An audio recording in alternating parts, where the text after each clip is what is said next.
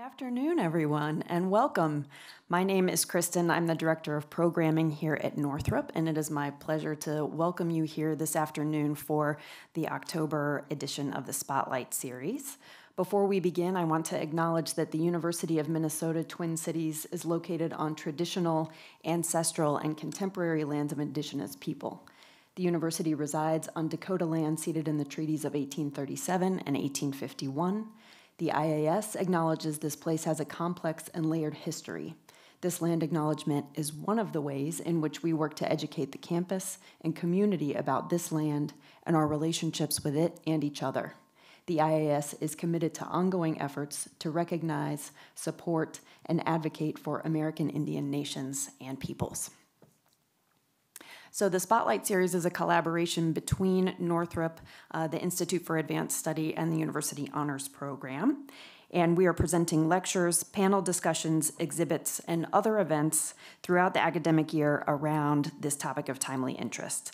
The 2019-20 series focuses on environmental justice and features perspectives from a variety of voices in the field, including academics and practitioners from multiple disciplines.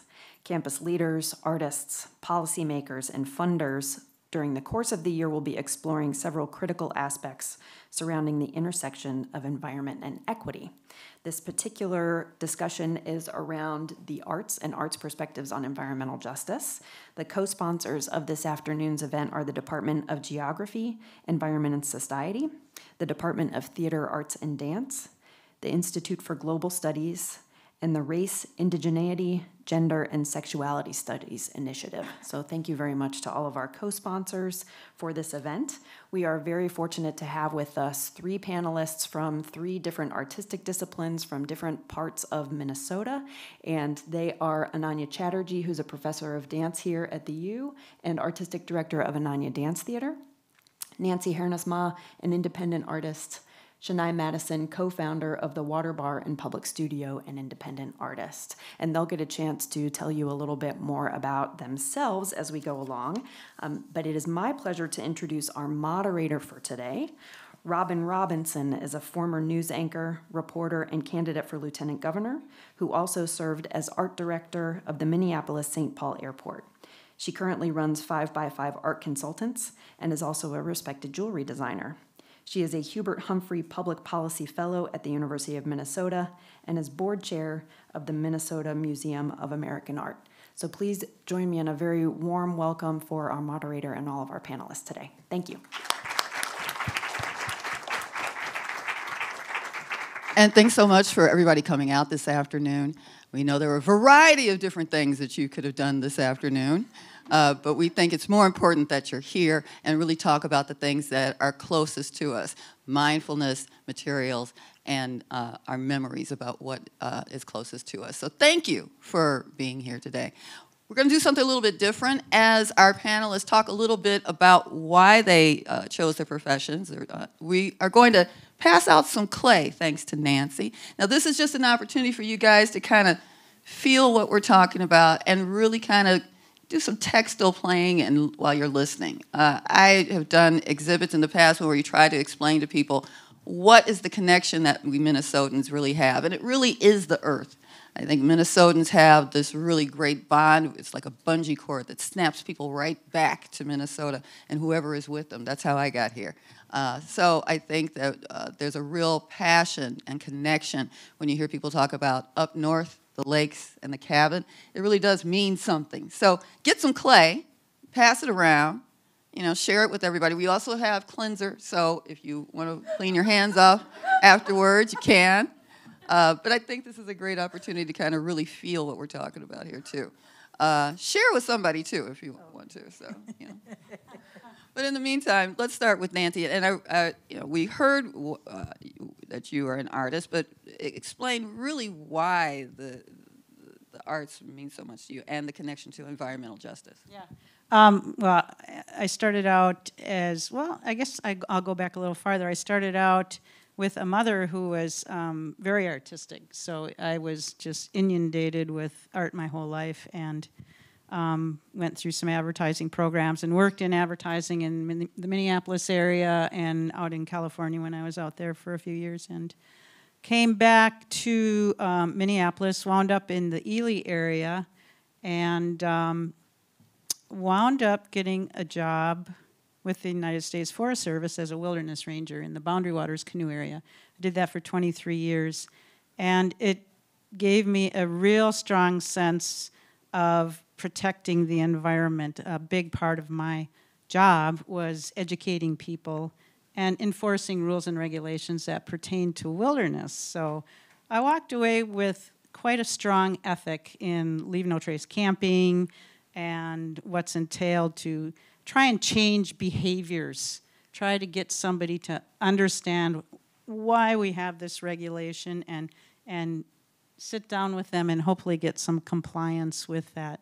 So that kind of morphed into my retirement years, which have been 7+ now. And I've kind of gone back to my art and fell into learning how to work with clay, and took that one step further and started processing clay, which is what you're holding in your hands right now. This clay actually was dug from my yard and hand processed. It's quite an ordeal. It's not for the faint of heart. It's a lot of hard work.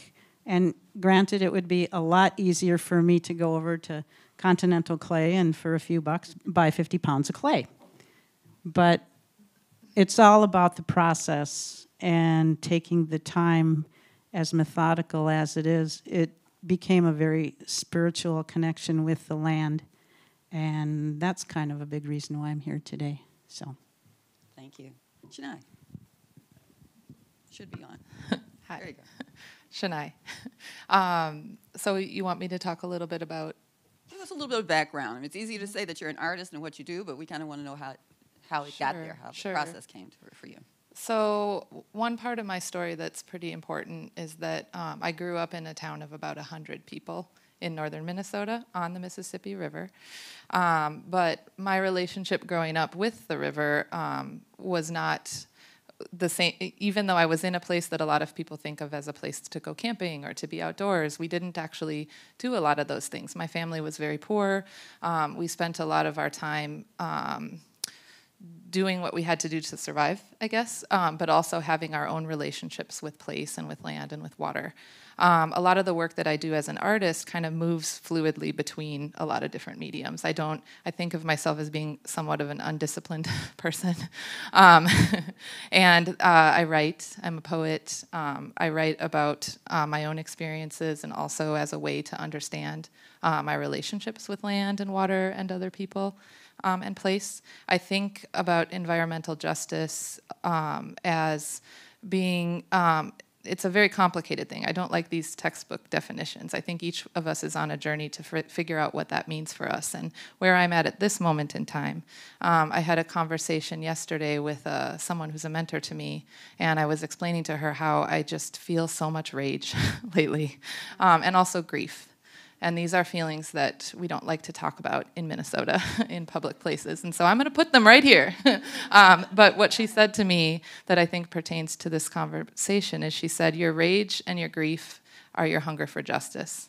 And that's you, that's your body, and that's yourself telling you that there's a reason to feel these feelings, because we're in a moment where that is an appropriate reaction. And so I think of the work that I'm doing now and the work that we'll maybe talk about a little bit as being about processing those feelings and the many other feelings. So a lot of the work is about healing and healing my own relationship as a person who is in Minnesota because my ancestors came here as settlers. They settled into stolen land in northern Minnesota and made their life doing a lot of extraction-based industry. So my grandfather was in logging, and then he was a miner. My grandmother and grandmothers were the ones who sort of helped our family survive that extraction economy by caring for children and caring for families. So those kinds of themes come out in the work, and I think we'll have time to talk about that. So it's going to be an exciting conversation. Now, Ananya, you're probably the most known, but your journey, it sounds like, as Shanai talked about, her expression, her emotion, is all about the body. So, yeah, we'd love to hear more about how you've come on your journey. Yeah, thank you, Shanai, thank you. I was trained in classical Indian dance, and that is not how I dance right now. So I would like to request that you do something with me. If you would just make sure you have some space with your arms. And just, you can hear me, yeah? Yeah. So right hand goes over, left hand goes over, right hand opens, right hand goes over, left hand goes over, right hand opens, right over, left over, long, right over, left over, long, go to the left, left, right, circle, long, left over, right over, long, left, right, long, last time, left, right, long. Okay, breathe deep. Takes energy, yeah? Oh, yeah. We can't see you and they can all see us. That was fun. I just wanted to do that because as a dancer, I think a lot about energy. And energy is not this, neoliberal thing that wafts around in the energy, I clean my energy. Energy is a real material force. It's that which powers our action. And I think about how, as a dancer, when I'm exhausted or when I'm doing a lot of these big, large movements, I breathe deep, I breathe liberally. And I am sure at some point our ancestors would never have thought that you would have to pay for water. It was a natural resource. When we sweat and, there's a lot of sweat falling on the floor and we're exhausted, we're thirsty, we drink water, right? So is there going to be a time? And there is actually a time. I think you know that when we take flights, you are sometimes asked for carbon credit or something like that. There's so airlines apparently planned, for us to not feel guilty about flying, plant trees, which are not very seldom trees that are meant for that ecosystem, but trees that grow quickly in some part of the world. And then the farmers are dealing with the after effects of that, of the soil erosion and other things that happen as a result of that. So I come to the work I do because I understand that the body is at the center of all of these crises that we are manufacturing. They're not natural crises. They're the result of nature being completely disrespected. At the same time, the great benefit and the great blessing of being in Minnesota is that we have amazing indigenous leaders here with whom we have I want to remember and celebrate the work of Janice Badmoccasin, who is a longtime friend and partner who works with equine therapy and reminds us of the power of the land and, the plants that are medicinal all around us. Sharon Day, who leads these long river walks all along the length of rivers, because she reminds us sometimes we have to do the work in policy, but we also have to relate to these things not as a river, but as my relation, as a relative, as a family member. Through people like that and others, I have come to understand the difference, the very clear difference between environmental work and environmental justice work. And the vital understanding of the lives of people, both racially and culturally marginalized people, economically marginalized people whose perspectives are crucial in bringing the angle of justice into environmental work. That's where my work comes from. Right on. Well, now that we've gotten everybody to, feel the clay in their hands and we've heard from our speakers, I want to know one thing, I'm serious when I say this. Is it really possible for us to work with harmony when man by nature is a disruptor? And that's for anybody. And I just want everybody to just jump in and start talking. Don't feel that you have to wait. Well, I think that part of what I've seen is we as humans really have gotten far away from a land ethic and begun to view our natural environments as a commodity and what can we get out of it when really we need to pay very close attention to it and reclassify it as being a community and we are part of that community of the land and and what can we do to sustain it and show respect for it. So, Anyone else? I was going to say something similar to that, that the idea that we are separate from nature, that nature is an object and we are autonomous from it, is a very socially, culturally constructed idea. It's a very Western European idea. And so, Ananya, thank you for bringing some of the indigenous leaders into the room to help us think about that idea and how there are other ways of being. And that idea that we are kin with the water, that the water is alive, that it has a spirit. Those aren't just stories. Those are stories that shape the way we think and the way we behave and the way we relate. And so I would say that yes, it is possible, but it requires that we have to reconceptualize. We have to rethink everything. And that process brings a lot of grief and a lot of other, feelings. So. And a lot of inconvenience, right? Mm-hmm. And I actually don't think we are naturally disruptive. I do think it's the manufactured notion of what is progress. I often think of, I was born a tropical person, so what it means to be in Minnesota and what it means to, the heat, the idea of having heat in winter. I think it requires so much thoughtfulness on how we live our lives, but it's also a shift, right, in how we understand. Sharon walking, Sharon. So when Sharon was walking when she walked the Mississippi, she told me, "Okay, you have to carry the water for a little bit." And I was terrified. I was, "Oh my God, if I spill it, what's going to happen?" I was really nervous. But somehow during the process of walking and being charged with the idea of caretaking the water, I remembered that I had grown up with this notion of never calling a river by its name. Like we always say, Ma Ganga, Mother Ganga. Not, I had forgotten that. And I was like, oh, that's just my mother being, always sentimental. But that was actually part of the system. And, I come from a history of Chipko. Chipko is part of my history. I claim it.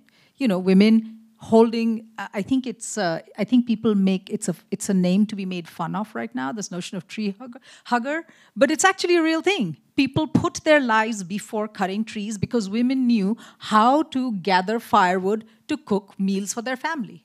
Mm-hmm. So it's not naturally being disruptive. I think there are ways around it. But I also think as we go back, as with any process of decolonizing, it's a process. It takes time, like you said. It's a process. Now, it's no mistake that this is a female-centric panel. And you're pointing out that it is women that are the ones that lead this. So basically, tell me if I'm right, women have to be the canary in the coal mine when it comes to the environment. We are the ones that are dealing with it on the day-to-day basis. We're the ones who are dealing with it in our lives, with our children's lives. So we are the ones that are most affected, so we are the ones that are doing the most work, correct or no? I think in some ways the way that we treat water, the way that we treat land is very much like the way we treat women's bodies. I mean, it's a hierarchy and a cascading kind of effect, that way of thinking. And so I think that as women, we've been subjected to some of those same processes in ways that we experience and that can guide us then in how we decolonize or rebuild those relationships. And I'm thinking specifically about this idea of how we relate to rivers. Mm-hmm. And, I grew up in this little tiny town where the Mississippi flowed through and was slow enough and narrow enough that you could swim in it.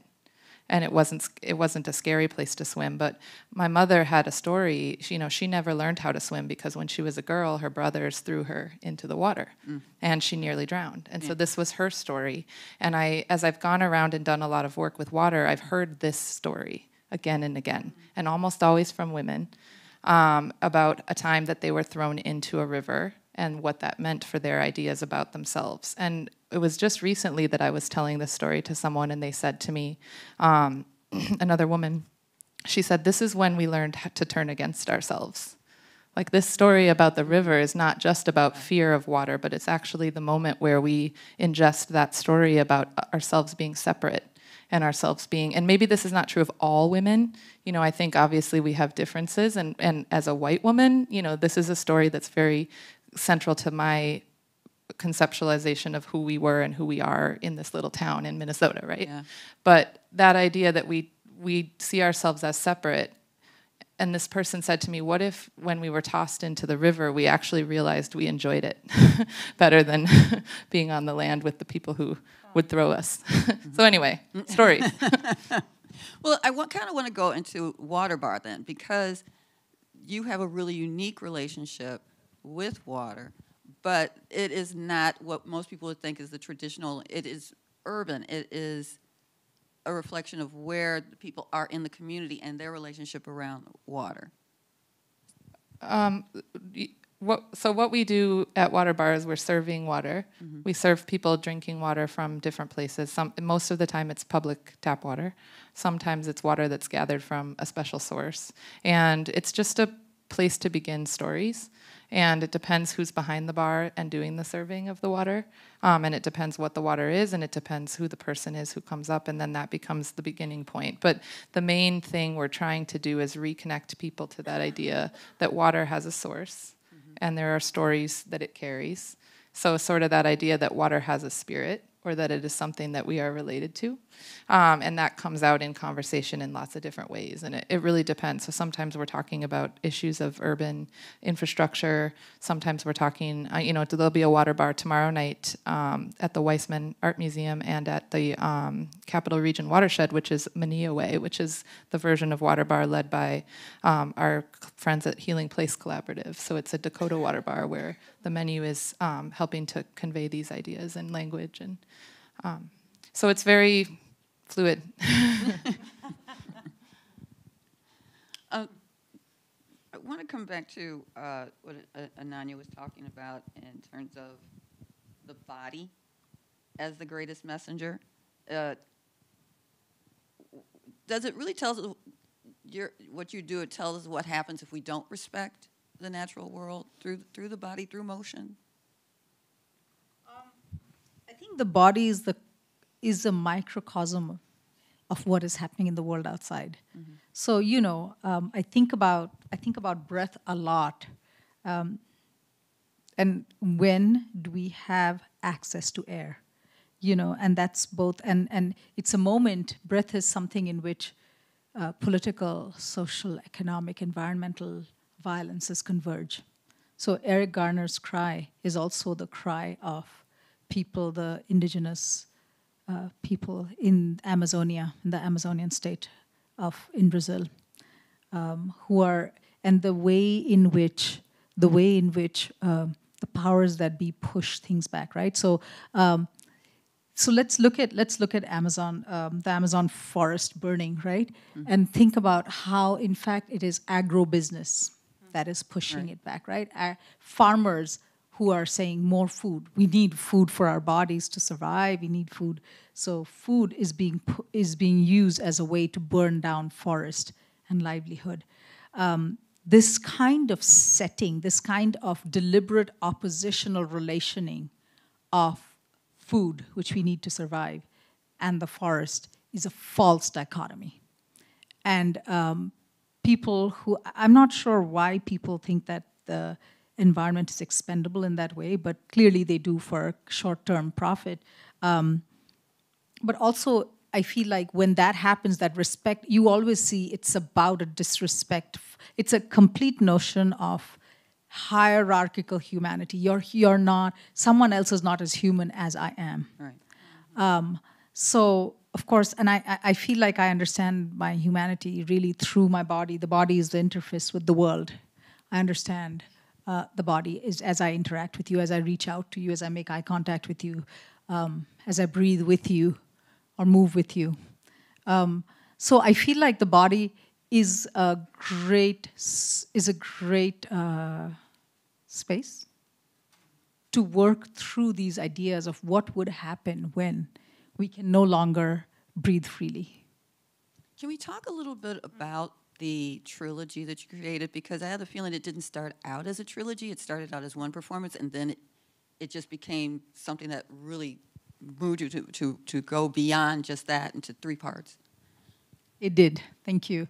I was working with a really large group of women of color. I started to understand, the environmental justice. Also because where I lived in South Minneapolis, there used to be this thing called the arsenic triangle, where in the 60s there were these arsenic factories, and when they closed, they covered it up one way, but they somehow forgot to take into account that the wind blows both ways. So a lot of the top layer soil still has arsenic in it. So, but I began to understand as to what about the location of that factory in that neighborhood? What about the intersection of race and class? Whose lives are more expendable? Where is some of the toxic elements, where there's this dumping of toxic elements in Abidjan at that time, and this constant the way in which factors that are used to marginalize and remarginalize people always converge to create some of the environmental disasters of the world. Mm-hmm. So when I started that, I realized that environmental stuff is so huge, and how every environmental issue they are women's issues. Mm-hmm. They're the issues of folks of color. They are the issues of working class people. So there is really not a separation of what an environmental justice issue is, and what a gender justice or a racial justice issue is. They're always, always intertwined. Mm-hmm. That's why I felt like I had to develop it as a trilogy, and it's continued to work. It's continued to be part of the work always, because there is in fact not that separation. And I also want to say that I realized that there is a reason why activists, organizers on the field are sometimes suspicious of artists.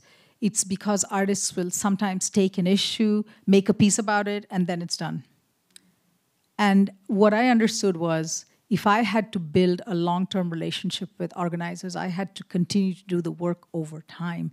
So the trilogy was the first way to commit to a foregrounding of some issues, and then continue that over time. It also helped me, because I was working with an ensemble of artists, it also helped me avoid the cult of the individual, which is a little bit of what is happening with Greta right now. Yeah. She's an amazing young woman, and kudos to her for speaking up courageously as she has. But there are many young indigenous and Black, off-color, young teenagers who are speaking up right now. So let's remember them as a cast. The cult of the individual belies the movement of which we are a part. Mm-hmm. It's interesting because I wanted to ask, because of Greta Thunberg, it's got to be hard to take the political away and talk about the personal, and get away from the dynamics of what you said is manufactured, a manufactured discussion about what environment is, manufactured ideas about what the process is, political ideas that are supposed to give us some sort of salve that we're doing something right, and that's not necessarily the case. The politics of it is just one aspect of it. It is more encompassing than just that, correct? Can you say more about that? It seems to me that when we get into the political discussion, people are looking for remedies that makes them feel some emotional salve about what they're doing. But it's not necessarily the long-term picture, and like you said, it's one voice and not many voices in the discussion as well. Yeah, I actually think it's actually that what you are calling political, I think comes from a very personal base, a very neoliberal thing of like feeling good about, exactly. I want something good. Mm-hmm. And that's the politics of neoliberal hope, the individual, where I can just shop at a very expensive co-op and then that's all solved. Right. That's not the... And I feel good about myself. I've done something for it. Exactly. So that's not the long-term solution. I think the growing organic food is super important. But how it comes to us, I think we have to really examine that process. And who has access to that?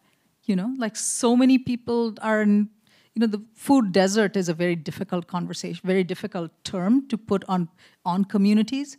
But people are deliberately being kept away from what was the most, originally. Again, remember the water we didn't know how to pay for. The food was something people grew and made and ate. And now I encounter young children who you ask them, oh, where did your fries come from? From McDonald's. They have no idea that the potato grows in the ground. Or even maybe that it's a potato, right? Exactly. And I think it seems like that idea, that disconnecting from those processes of life is part of that. And that we are consumers. We've become consumers. And so we consume politics. We consume it as an opinion. It's an opinion we can take and then consume and put back. And we're not dealing with all of the things that go into making it possible for us to even be here. We talk about things at the level of what we can buy to be better, not what happens to our waste. Like we never talk about the fact that so many of the problems are problems of waste. And even that we have waste.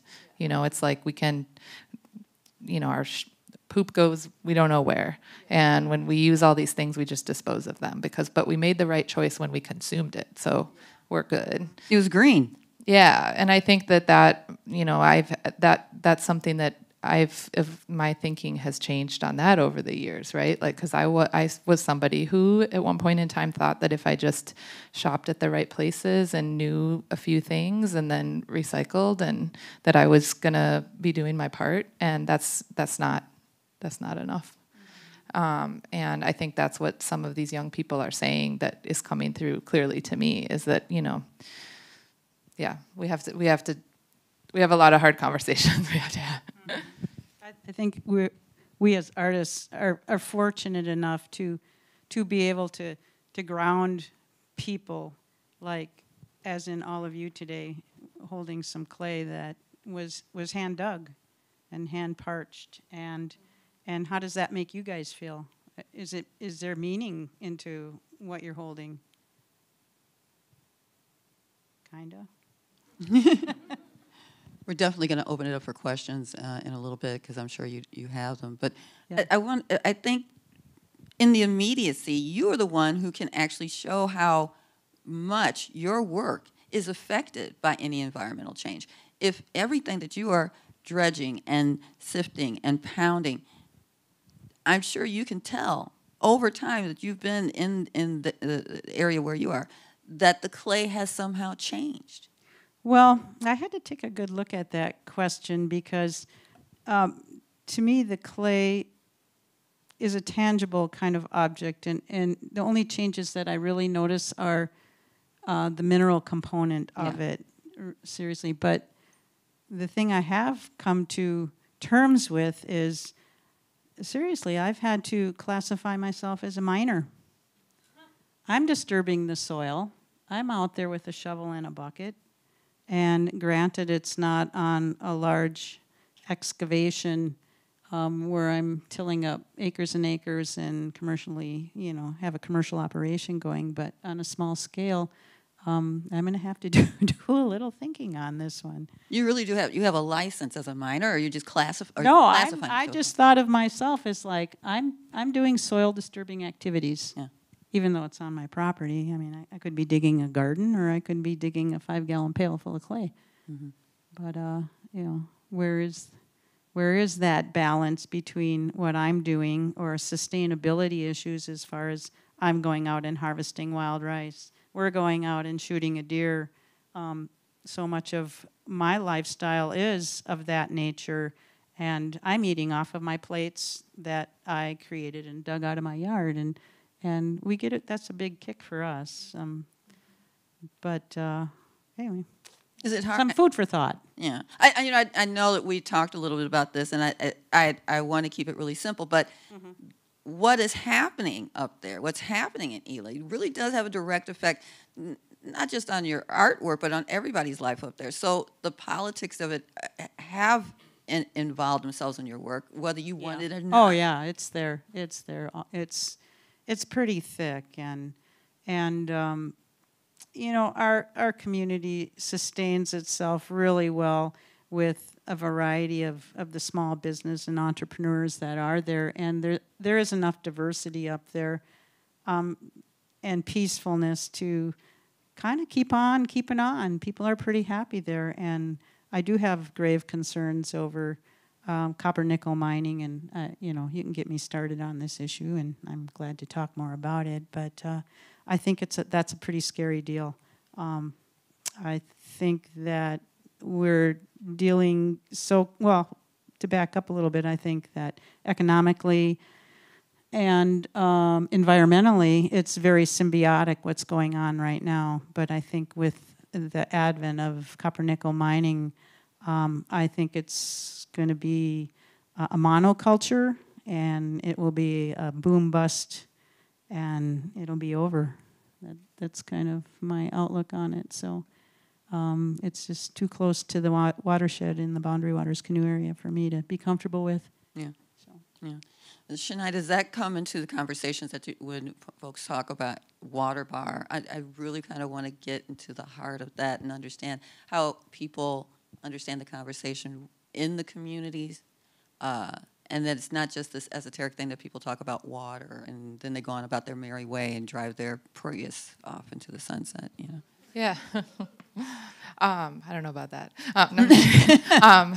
Well, are we going to show the slides at all? Yeah, we wanted you to tell us when you wanted to show. Because the project that I'm working on now, that is it spins out of Water Bar a little bit, but it's a separate project, and it's this is an image of Water Bar in our old storefront space, and I just wanted to show this because I think it's important to understand that the Water Bar project is not just a pop-up where we serve these flights of water, but it's actually a community project. It's a project where we're building a community of artists and others who are serving water in different ways. And so this is an image from just one of our community events. And not everybody in this room will know this, but this is a slice of life that represents quite a lot of entanglements in our community. There are activists in this photo who are working on environmental justice issues around the Mississippi River. There's our mayor.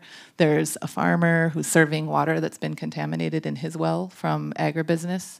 There's DNR people. There's neighborhood residents who are learning about water. So we can go to the next one.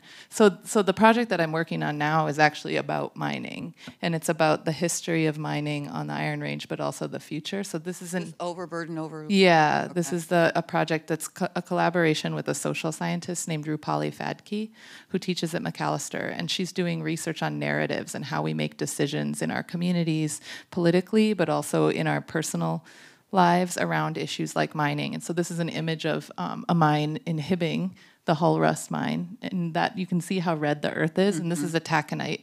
They're mining iron ore here for taconite. And so you can go to the next one. And so what we're doing is we're using that mining waste, which is called overburden by the industry. It's waste, but it's earth that's been pulled up from the ground, and they decided it wasn't high enough grade. It's the stuff that gets cast aside, piled up, terraformed, and we use it as a dye. And we're using it to dye wool that was also gathered from that region from farmers who are doing regenerative agriculture practices. And so we're able to talk about these different materials as ways of interacting with the land and water while people are felting wool pellets in their hands. So we've invented a wool taconite pellet. And when I tell this to people in the taconite industry, they're like, huh? Mm-hmm. But they slow down and we talk. And so we set the project involves this pop-up workshop, which is led by women from the community, and they're teaching people how to make wool taconite pellets. But we're also dyeing fabric that we've gathered from attics, mostly things that have been made by women over the last few generations. And then in the next slide, we're printing onto it. So we're creating an iconography that speaks to the things, to our relationships with the land. And then those pieces are getting returned to the community as gifts. So we're giving them to different people. They're becoming part of a conversation that we're having about the future. And then this is an image of some earrings that we made from the wool taconite pellets that I've been gifting to women who protect the water. And just to kind of explain this circular way that we're talking about this material, And then we're also doing narrative work. So this is a piece, and I can brought a copy I can pass around, but it was specifically to talk about the difference between the Twin Metals project in the Boundary Waters and the Polymet project. That there are two mining proposals for copper nickel, and they're receiving very different attention, both from the government and the permitting, but also from activists and from people who live in the region, because they sort of fall along these fault lines of class and race, because it involves indigenous rights to gather rice and to have clean water.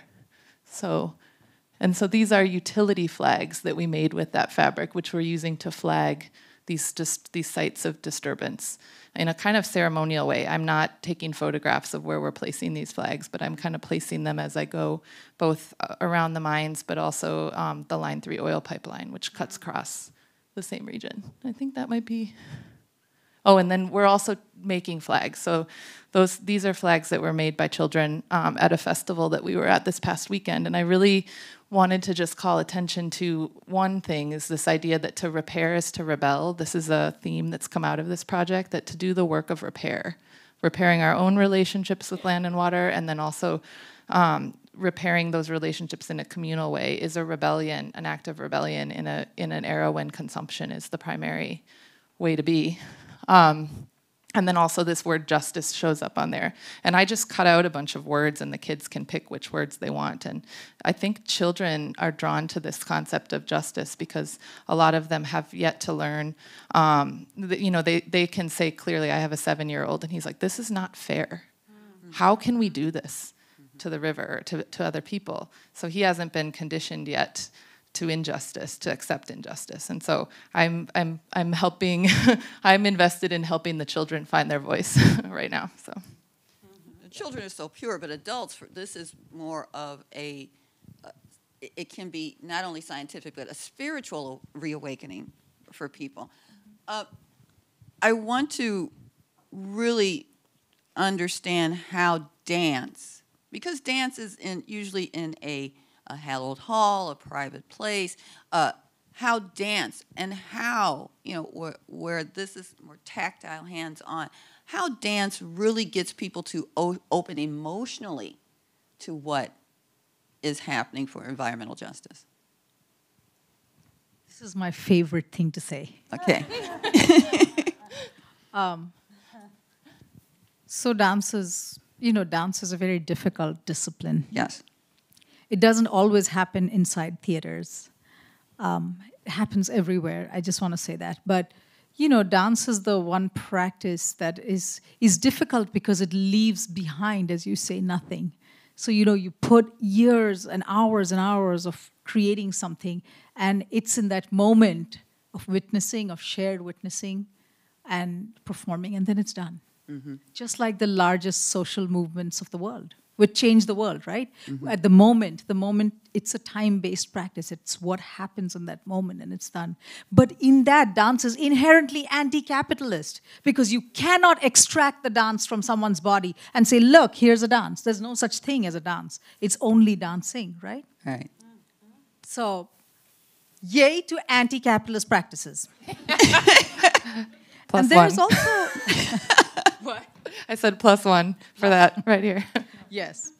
There is just no... The other thing is also because dance is never the same, it refuses a certain kind of stabilization. So it reminds us of process, of growing, becoming, and also decay. So, it's because it's a body-based practice that it's like the earth. It's constantly in change. So I also, but the great thing about dance is also the ability to articulate, I think, passion and story. I think, Shanai, you were saying that the work is not it's a place where people can story. So I think about the practice of storying, making stories, not, Jack and Jill went up the hill kind of linear stories, but the ideas of stories woven together with memory, with fragments of imagination, and, in the invitation to imagine when there is darkness, I think is the most is the most powerful practice, because that is the practice of hope, right? And I think that is what people always want to curb, you know, what fascism always wants to curb. If you can imagine difference, if you can imagine a different world, suddenly you've got power in your hands. And I think dance is that kind of, for me, dance is that kind of practice, because I can put emotional, physical, all of myself into it with all of my passion. And maybe I can show this one. Please. Because currently I have, it's the Just Breathe one. Yeah, it's this happened in a parking lot. I work in an institute for performance and social justice. It's a collaboration with Tony the Scribe. And where was this? This is in a parking lot on University Avenue, just across from the Institute for Performance and Social Justice where I work. Okay. So the Rondo community was a very successful African-American community, and it was cut in half by the building of 94. And, you know, people have serious economic, social, health issues from not being able to breathe. So this is a project called Just Breathe. This was a 9-hour-long, all-night project. Oh, the one-time thing? And, you know, it's slowly what happens is this glass box keeps, yeah, it's okay. The glass box fills with smoke, and, you know, the dancers put on a mask, and then the mask itself gets hidden. So, yeah, that's good. That's a good place to, so you can see. And then the community members, audience, were invited to write on the wall what they can do. But people, this disappearance of people is important. For those of you who don't know, back in the 1960s, the Rondo neighborhood was a predominantly black neighborhood, but a highly professional neighborhood. And the decision to send 94 down the middle of it split it in half and really decimated the community. So if you hear about the Rondo Day parades, that's what they're celebrating. They're celebrating the history of a community that was decimated by 94 because none of the community was asked. The highway was just built through what was considered a poor neighborhood of no consequence. A great book to read is by Evelyn Fairbanks. I don't know if it's still in print. You probably get it on Amazon, but it's called Days of Rondo if you want to learn more about the story of Rondo. And I think so many environmental injustice, so much environmental injustice is based on that idea that certain people will take more risk with their lives. We'll put things onto those people in those communities, and clearly that was not a truth, that was just a poor community nobody cared about, because there is no just poor community that nobody cares about. The people who live there, right? Mm-hmm. And so I think we have to talk about these things in an honest way, that it's not an accident that the people of Flint have that happen. This is by design, because our system, the capitalist system, requires that there be sacrifices so that the rest of us can live comfortably and pretend that our waste goes away. It goes somewhere. That's where it goes. Government right? considers expendable losses, losses that are acceptable. And so I think that's why it's so important that we have these personal stories and these relationships, and that we build through art and story. This idea, you mentioned kind of storying, and I heard it, Robin Wall Kimmerer talks about re-storyation, and the idea that we have to bring these stories back into consciousness if we're going to be able to live in a different way. I really believe that that's some of our work as artists. Yeah. I just question why, as a society, we have created these divisions of us and them, and what can we do about it to mitigate more of these issues? Why are they keep unfolding all the time? There's one thing after another. There's the pipeline. There's Flint. There's, the 94.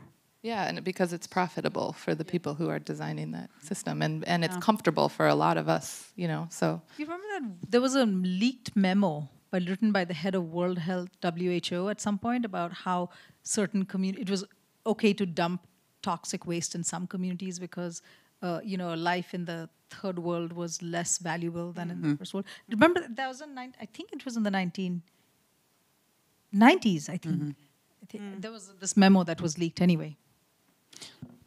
Is it the case that I've been here in the Twin Cities since 1990, and one of the first things I said to folks here is that I feel that Minnesota is uncomfortable with the reflection that it sees in the mirror, because it is constantly evolving, and some people are uncomfortable with seeing other people as who they are, that they are a shared experience in this life world. You talked about changing, shift culture. Truly, how hard is that going to be in a place where people see themselves in a fixed identity and refuse to change how they see the way they are evolving, and how a community is constantly growing and changing and bringing in more people, which means the face is changing? How do we do that shift in culture when there's such resistance as to who we are, what our identity actually is? Is the schism too great? I mean, I think those are changes that happen on a very individual and personal level. And I know they're possible because I've experienced them.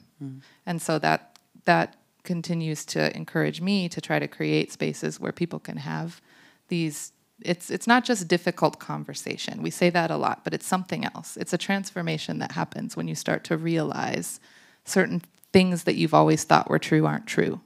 And those are things that can be yeah, it can. And so I think in some ways, I'm not, as an artist, when I talk about shifting culture, it's not necessarily to make other people believe something else. It's to create a space where they can go through that transformation. It's like being a hospice worker or a doula.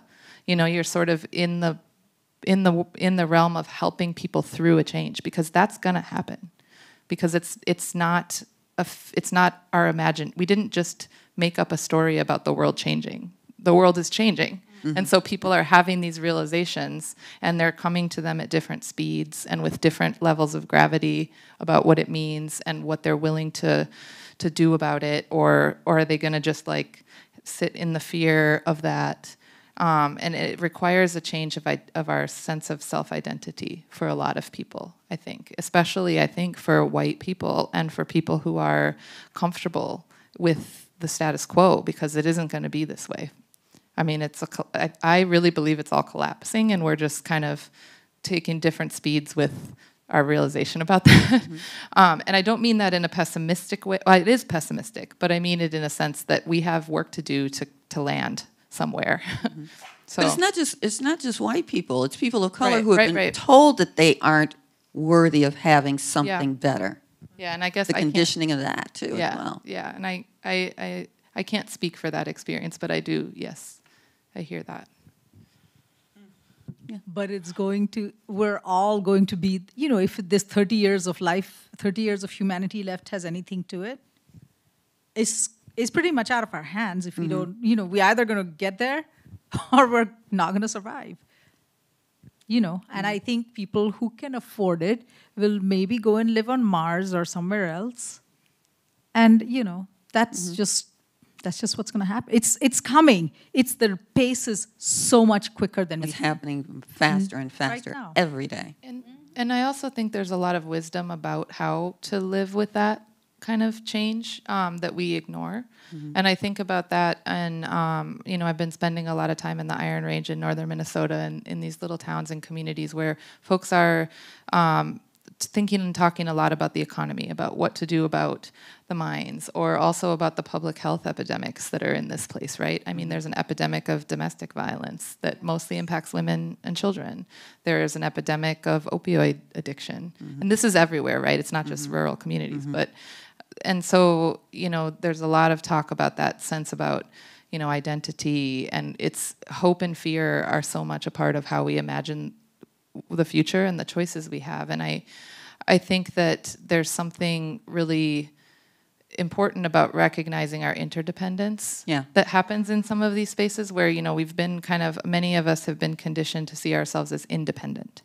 And that we, our personal trajectory is our own, and, it's that all these things impact that. But once we start to realize how interdependent we are, there's a piece about that that's very much grieving the loss of that old story, but it's also, there's a lot to, when you sit around a fire and you're eating food that you've harvested from the water and you're hearing stories about how that's been done over time, you start to get a sense about your place that I think is ultimately a deeper and more human connection.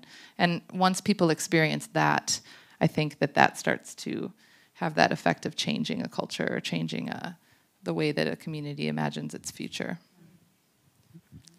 I want to open it up to you. You guys have been really patient and sitting and listening, and I know you have questions, so let's have at it. As the word reporter, means we always ask questions, right? There's no such thing as a stupid question, so questions are very important. If there is none, we will continue on. Yeah. We got one.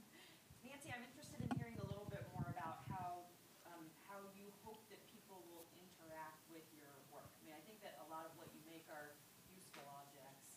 What's your hope for how people are interacting with your work and what that might mean for education?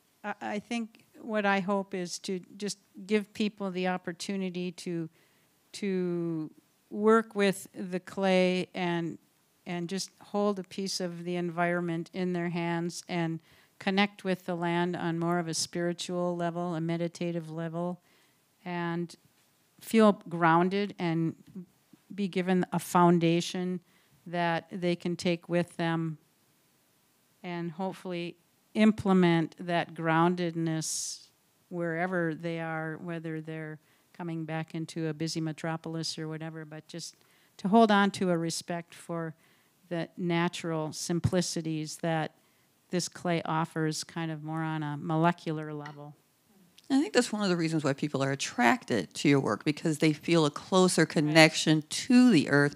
It's something that they can hold on to and still feel that they have been a part of your journey to make it, create it, shape it. I think one of the most popular pieces that people seem to be attracted to are indigenous clay coffee mugs, because a coffee mug can be a really personal item, and you're holding that. You're starting your day. And whether that's going to be a fast-moving, fun day or an introspective day or whatever, it can really set the tone. And I know that I always just have a bunch of mugs sitting out, and I gravitate to one or the other to kind of start my day. And so I'm hoping you're all kind of exploring and feeling tactily and working with the minerals and picking up on the land and the foundation that this indigenous clay has to offer you. Shanai, what I found interesting with the photos that you have, the water bar and everybody there seemed to be much more of an intimacy in the fight that has not been there before. I mean, I'm a child of the 70s. They gave us earth flags and earth shoes and just told us to make symbols, but there was no human, real connection. What I see in these pictures is people really understanding and really feel a connection to being all is one in this fight. Yeah, I mean, I've been thinking a lot lately about the importance of visiting as a way of being. And I've heard this from, again, indigenous leaders and artists about the way of building a community or of creating those relationships as being this kind of slow visiting without an agenda, in a sense that, I think a lot of us spend a lot of our time on a clock. We have an hour meeting and it starts at this time and it's done at this time. And so I think anything we can do to create spaces where we slow down. Right now it seems like especially important because everything is telling us of the urgency of time. Yeah. And it is true. But sometimes I think that that urgency is actually to slow down in order to be able to recognize each other. That's really what that is like recognizing who's in this room with you, who's in this community with you, who shares this place, before we go ahead and decide what we're going to do. Because if we just decide and go ahead, then we're perpetuating a lot of the same inequities, because the same people will be setting that agenda that have been. And yeah. I think when we're allowed to follow our natural rhythms, a little story, I went on a 2-month Canadian canoe trip this summer, and we never looked at a watch at all. And we just were governed totally by our natural cycles and our natural rhythms. And it was just such a wonderful experience. Not that my life is governed by a clock as it is, but this was kind of taking it one step further. I just highly recommend it to anybody who wants that experience. It was wonderful. With the performance that you did, Ananya, how many of the people that were witnessing also wanted to share their stories with you once they saw that? It seems like it's such a natural communication, a natural way of getting people to really speak their truth. How many people came up and shared their own personal stories or wanted to be a part of what you were doing? A lot of people, people work with are comfortable with different modes of communication. So a lot of people would write on the, they would write on the sides of the box when it was filled with smoke and you could no longer see the person. And then we would document all of that. Some people felt more comfortable sharing stories.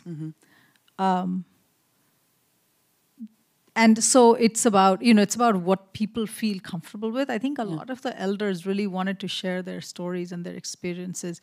And I wished we had a larger, I wish we had more resources to make an oral history project about those stories so that they remain. But I know that there are websites and ways. It just is that these histories are not taught. So when we don't have these histories, people don't know these histories, then we actually don't know what could be, what was possible, what existed, and how actually this idea of progress has disrupted what used to be there, and what was very successful in its own way.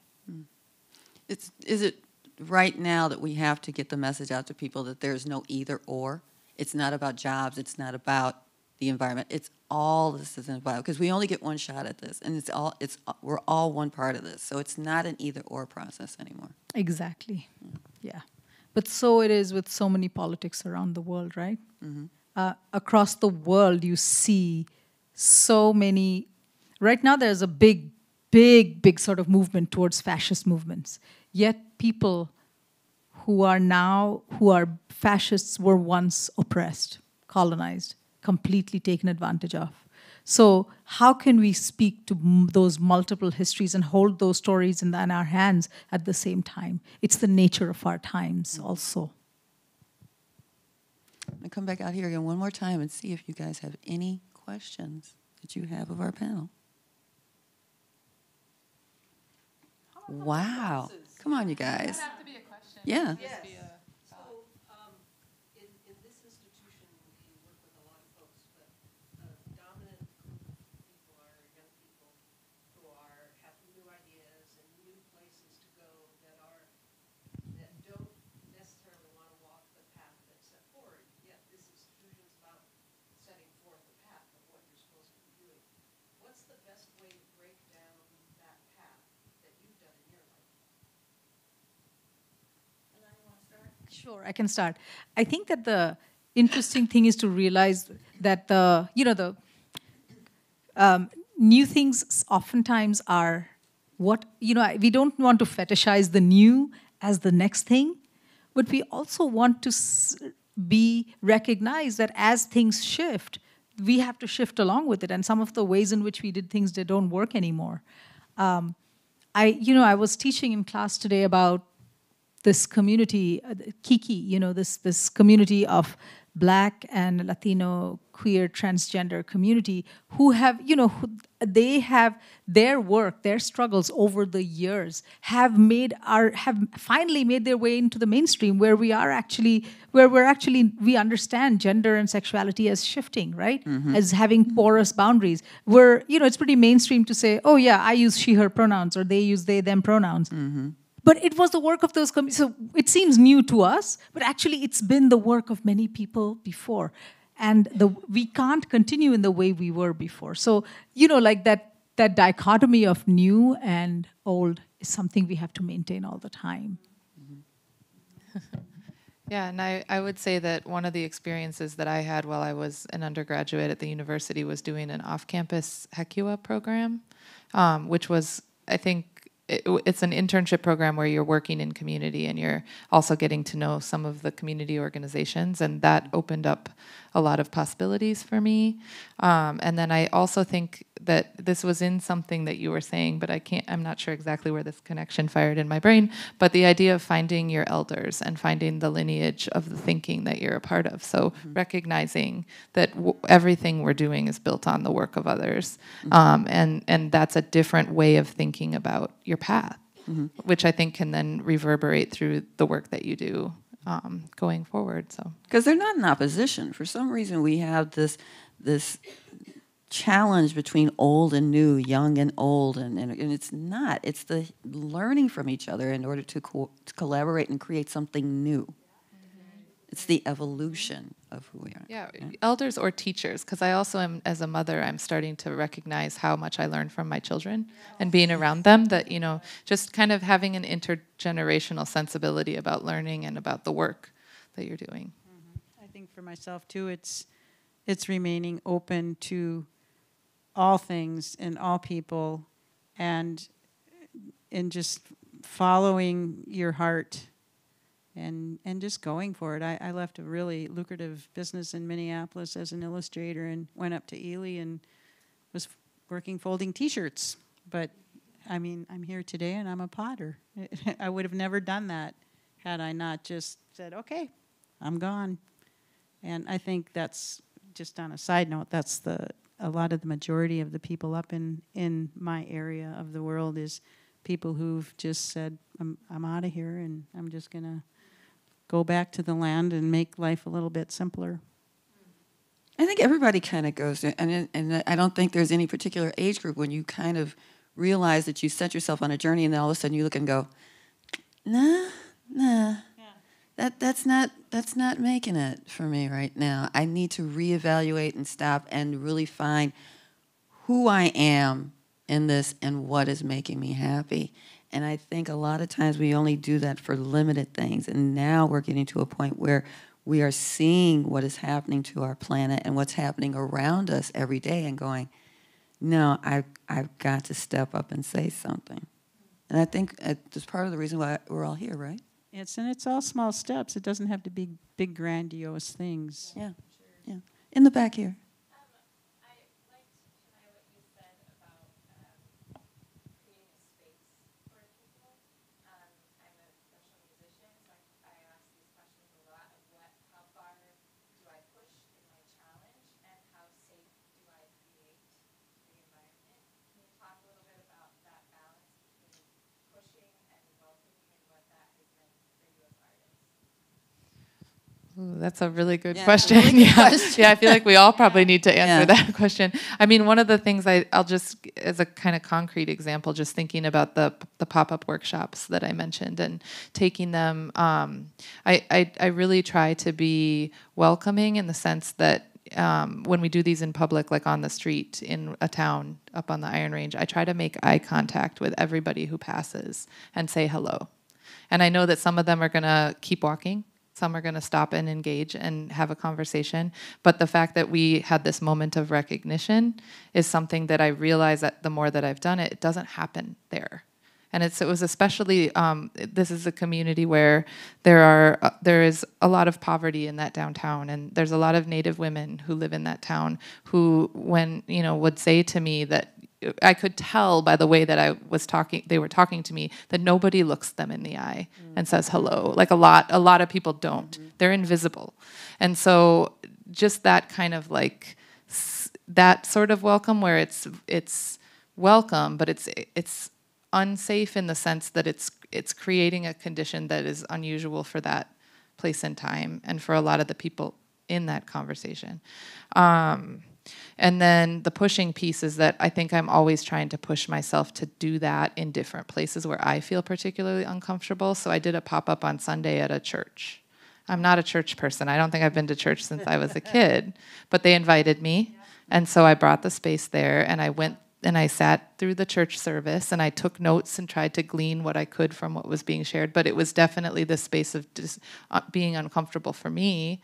But what it did was it brought me into conversation with a community that I did ultimately want to talk to.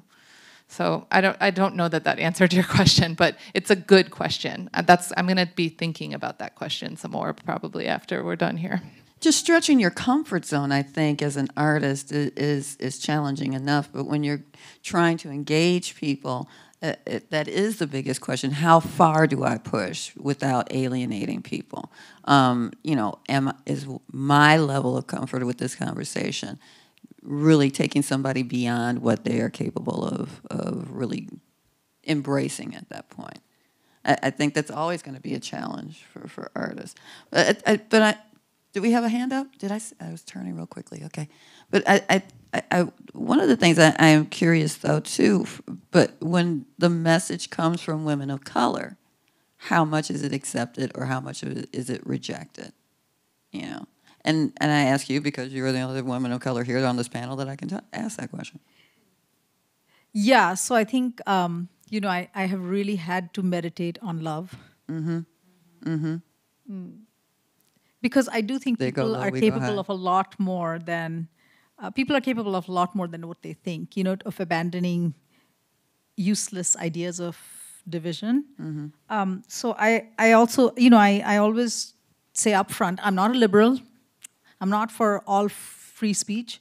I'm committed to justice, which means certain kinds of hate speech I will not stand for. Mm-hmm. So I'm not a liberal. I'm a progressive. All right. That said, though.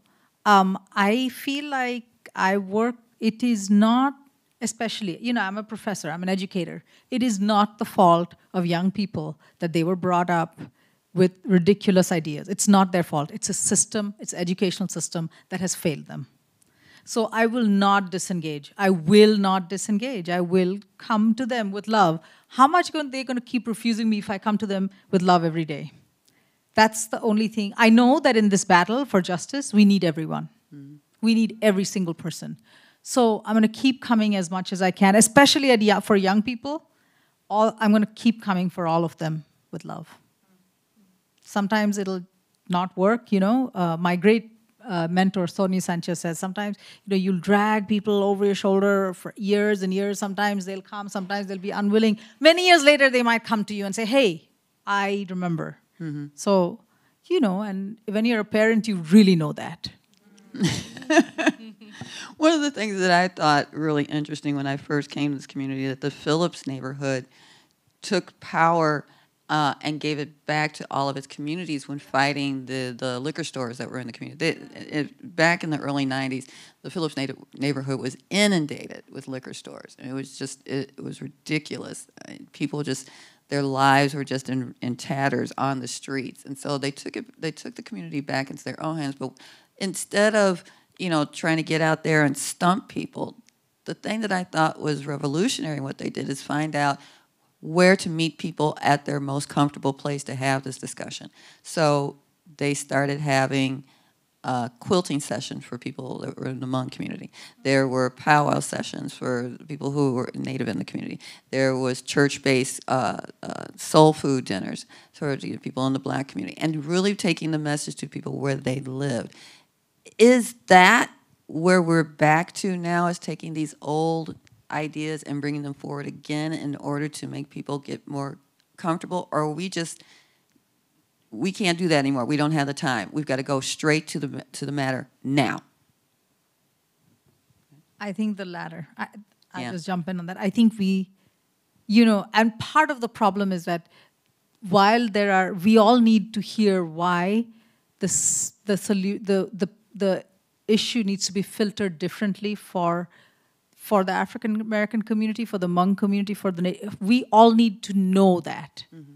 While we are still in decision making, we need to know how we need to constantly re-navigate the strategy differently. Mm-hmm. So we understand difference. Mm-hmm. Anyone else? I thought that was great. Anyone else? Statement? ideas, thoughts? How do you feel about today's panel discussion? Yes. Like, as we need to challenge our identity as a society of consumers, how can we best use art to really try to change our collective identity?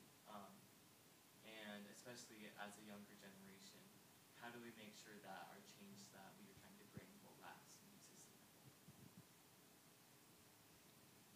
Why do you want it to last?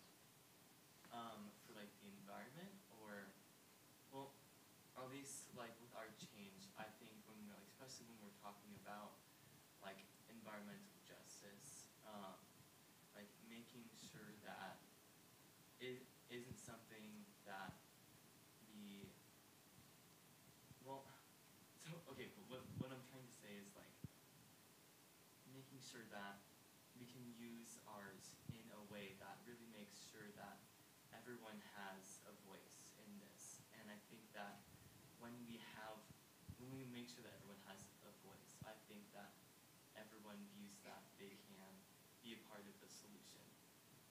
So I guess like making sure that it's sustainable is making sure that we can get this collective like inclusion so that everyone feels like they're a part of the solution now. Yeah. And that it lasts. And that it lasts. Okay. I think Huh? What? I felt like you already know because the way you articulated it was so clear.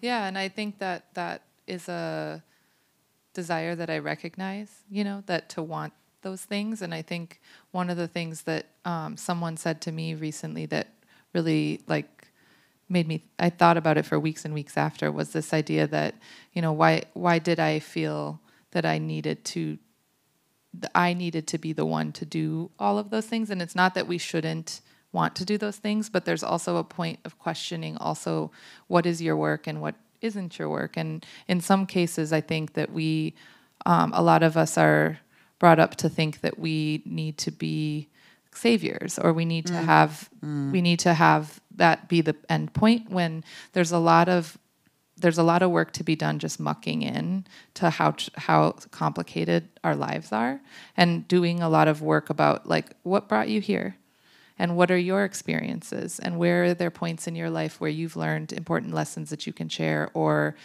changed your perspective in a way that might help others see that potential in their lives, instead of necessarily thinking that it's about an external thing, because I think more of us being self-aware and understanding our own potential is part of how collectively we're going to get to a different kind of imagination about the world.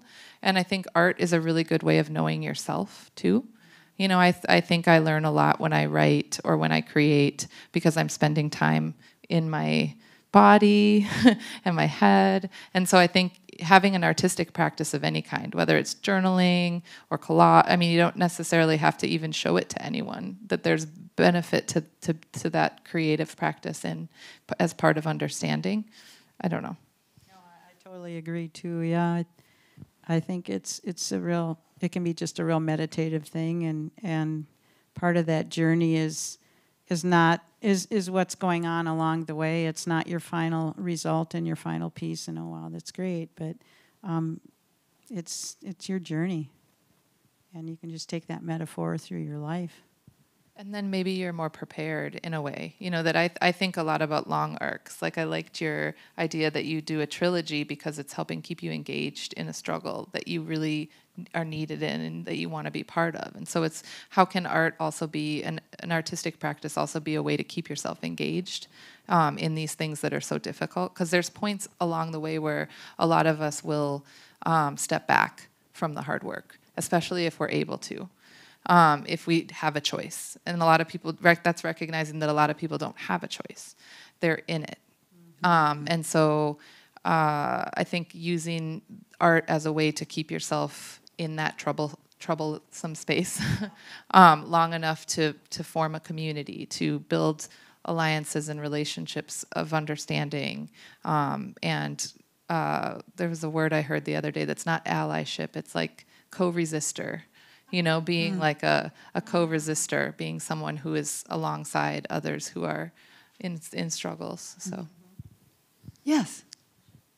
So many questions, it's hard to think which one to ask, but I will ask that working in an environmental organization focused on climate change, someone within the organization said to me, and this is a question not for myself as well on a deeper level, but for her on a surface level, well, we do community solar and zero waste and these things, we don't do our environmental justice. And I just like that, like, okay.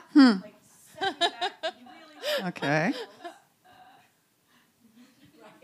And how, this will be an easy question, how would you respond?